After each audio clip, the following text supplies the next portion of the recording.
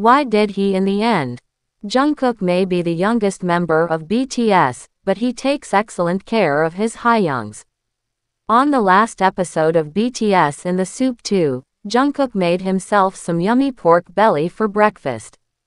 V was one of the last members to wake up, so he, unfortunately, missed out on Jungkook's expertly cooked breakfast. However, he was able to convince Jungkook to help him cook his own breakfast. When V woke up, he walked over to Jin and asked him to make him breakfast. Jin was fully absorbed in his video game, and he said no because he was in an urgent situation in the game. V decided to make breakfast for himself, but he wasn't sure what he wanted to eat. Just as V was deciding what to eat, Jungkook walked in and told him about his own delicious breakfast. V decided to make instant naengmyeon, cold buckwheat noodle soup, for himself. Of course, he couldn't stop thinking about pork belly after Jungkook bragged about what he ate for breakfast, so he went to the living room to ask Jungkook to fry some pork belly for him.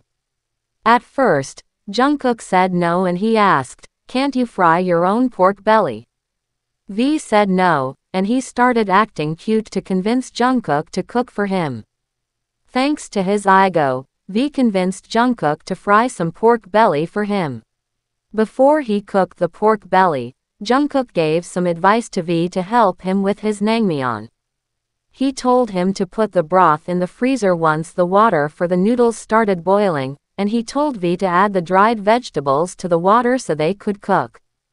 V thanked Jungkook for his help and advice with a grateful hug. V also hyped Jungkook up as he cooked. He said, "I don't know if I'm worthy of his precious cooking." The two BTS members happily cooked side by side. Jungkook kept a watchful eye on V as he prepared his naengmyeon. Thanks to Jungkook, V enjoyed a hearty, delicious breakfast.